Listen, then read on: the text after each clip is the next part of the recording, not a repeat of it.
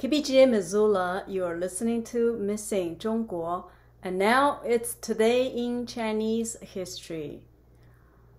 On September the 9th, 1976, Mao Zedong, the great leader and the proletarian revolutionary, passed away.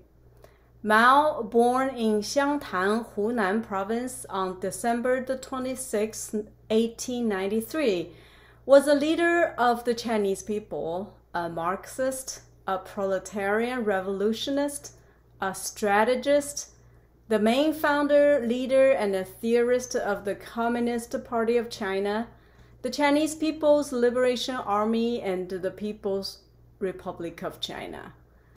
Mao Zedong was a pioneer in the Sinicization of Marxism and a pioneer in China's socialist modernization.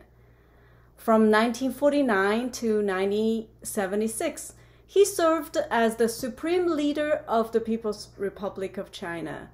His contributions to the development of Marxism-Leninism, military theory, and theoretical contributions to the Communist Party are known as Mao Zedong thought. Because almost all of the major positions Mao held were called chairman, he was also known as Chairman Mao. He is regarded as one of the most important figures in modern world history, and Time magazine named him one of the 100 most influential people of the 20th century. Thank you for listening to Today in Chinese History.